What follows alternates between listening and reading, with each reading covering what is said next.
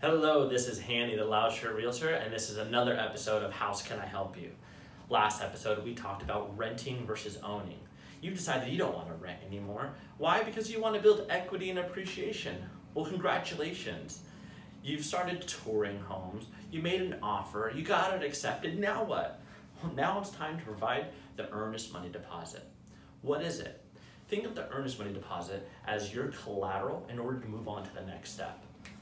So you're going to be providing 1 to 3% of the purchase price. Typically, we just use 2. It's easier that way.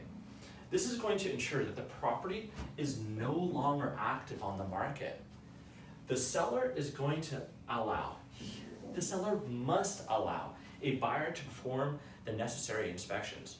We're talking about home inspection, we're talking about appraisal, we're also talking about getting funding for the loan.